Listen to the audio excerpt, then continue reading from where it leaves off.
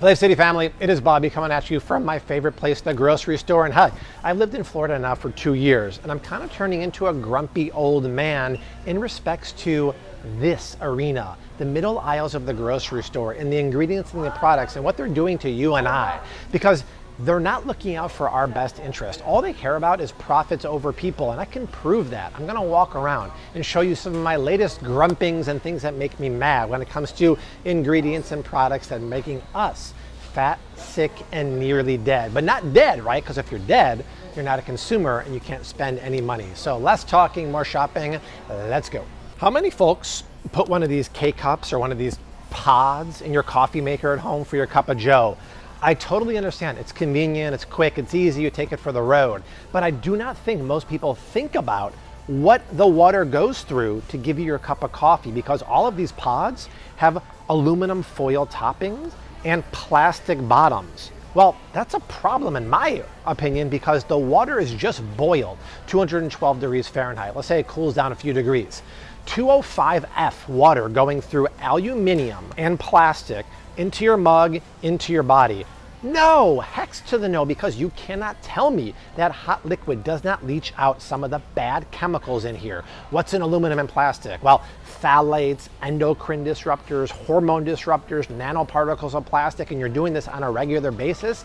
I know it's really convenient, but for K-Cups and for pods, no, no, no. Actually, fun fact, the guy who invented K-Cups, he regrets it because he only thought people in the workplace would use it, but it turned out everyone used it, and he's like, why did I do this? Why did I make $1 billion? I regret it. So what do? You can still use K-Cups in your makers at home, but not at this store. Other stores have eco pods. They're made of 100% non-toxic paper that's non-chlorinated and non-bleach, and that's totally cool. Another option is go on Amazon. They make these stainless steel K-Cups, and you can fill it with your own coffee, because I can promise you the quality of the coffee, if you're a coffee aficionado, in these pods are not very good. And how long has it been sitting in here? We don't know. And what happens to coffee, ground coffee? After it's been ground, the flavor goes downhill because the essential oils dry out. Well, if you can grind your own premium single origin coffee at home and put it in your own stainless steel K-Cup and make it, you're winning all around. So I know these things are convenient, but please stop using them. I went to the beach the other day with Desi and Rose, and I was the most pale guy on the beach, and I was proud of that. I had my long sleeve UV shirt on. I had my Indiana Jones hat on. I had my SPF 30 mineral sunscreen. But there was a problem. I noticed a lot of people spraying their bodies and their kids' body with this. It's sunscreen in the bottle. And that's a problem, because look how the actual sunscreen comes out of the bottle. It's not with magic. It's with butane or propane. Yes, propane, the same stuff you use your grill to grill your food with. That's bad news, because those are kind of toxic, and more importantly, you can inhale them. Especially I see the kids, they go, stand here, Timmy, and they go, shh. They're gonna breathe that into their lungs. Even more importantly, the active ingredient 9 times out of 10 in sprays are chemical based, like avobenzone and homosalate. Chemical based sunscreens are very, very discouraged for use in certain parts of the world, like the EU. Chemical-based sunscreens absorb into your body. Chemical-based sunscreens are found in breast milk weeks later, and they're known hormone disruptors, endocrine disruptors. So what do? Never, ever, ever, ever, ever use chemical-based, use mineral-based sunscreens. I love Badger. I love ThinkSport, I love Babo, and even though they might make a couple of those in spray, it's not as effective as the lotion. They don't have those ones here. But mineral-based never absorb into your skin. They're usually made of zinc oxide, and they're 100% non-toxic. So I know it's convenient to spray little Timmy and little Erica with all this stuff, but stop.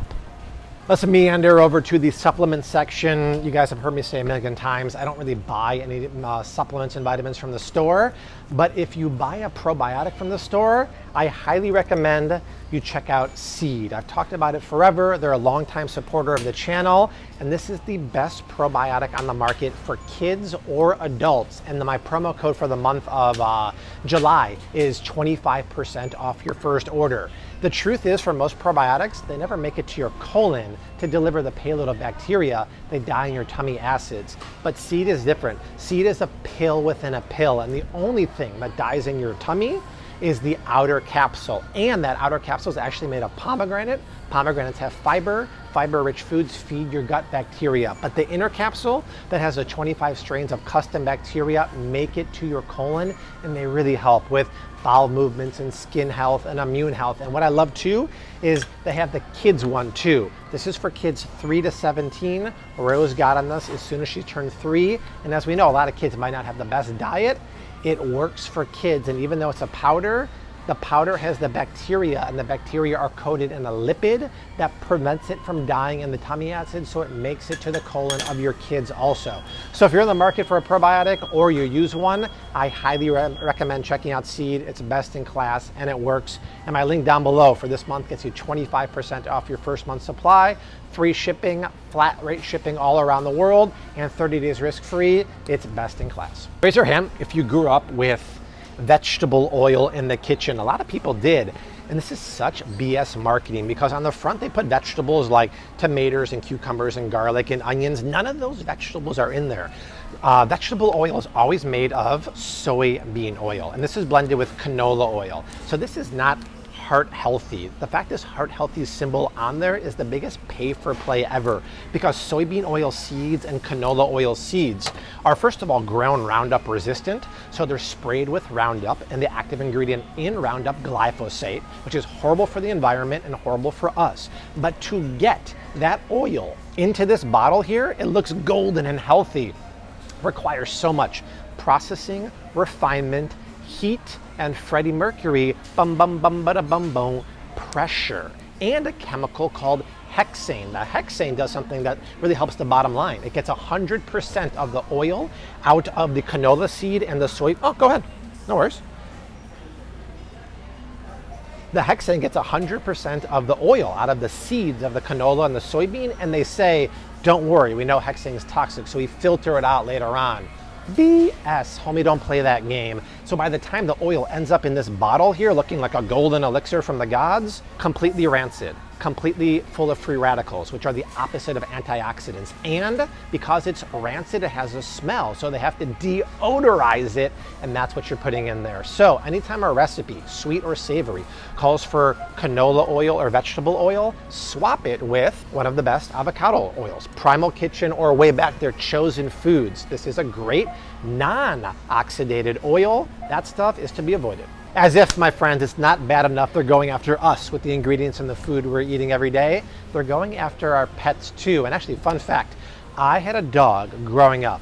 His name was Josh. He was a Bichon Frise, and he lived to 19 years old. I loved him. He was a great dog, and we certainly did not feed him the pet food at the grocery store. Why? Because I'm a snob? No, I'm an ingredients guy, and even back then I wasn't woke like I am now. I knew what was good for my dog and not good. And if you look at pretty much any dog food, let's just pick up this one. You want to look for things made from whole cuts of animals like chicken, beef, pork. And if you ever see meat byproducts, or over in the dry food for cats or dogs, if you see in dry food animal fat, it's a generic term.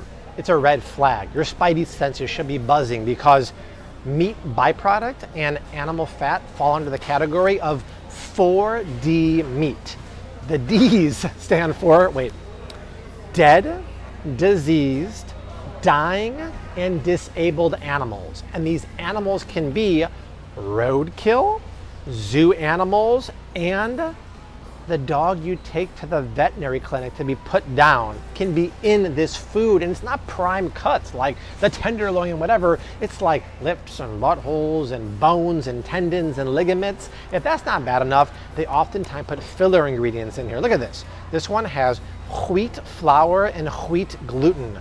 Simple, cheap carbohydrate. Newsflash, dogs aren't really supposed to eat carbs. And if they're gonna eat carbs, they should be complex carbohydrates. Geez, I wonder why dogs lately have been having the same diseases as man and woman, like heart disease and cancer. It's because of the food. They're eating the same diet as us. Now, this is not Bobby approved, but at least if I pick up this one, you don't see the animal meat. You see real meat like cod, chicken, fish, turkey, and liver. I really like to see liver and offal meat or organ meat in there because it's very nutritious. And the only complex carbohydrate in there is sweet potatoes. I don't even want to see feed that has like oats because dogs aren't supposed to eat grains in my opinion. So they don't really have a Bobby approved one here. I'll put a list of the Bobby approved ones down below. Ideally non-GMO or organic, whole cuts of meat, none of the 4D meat, and no carbohydrates unless it's like a complex one like sweet potatoes. We gotta look out for Fido and Mittens and my beloved Josh the Bashan Frise. All right, family, that is it from my happy place, the grocery store. Even though this video wasn't necessarily happy, it's pointing out the things that are wrong, and I always give you a better for you option. And in the grand scheme of things, right, we are making progress. There are more better for you options at the grocery store, but there's still a long way to go. But that is it from the grocery store. I leave you like I always do. Hashtag keep on cooking, mad love, and peace.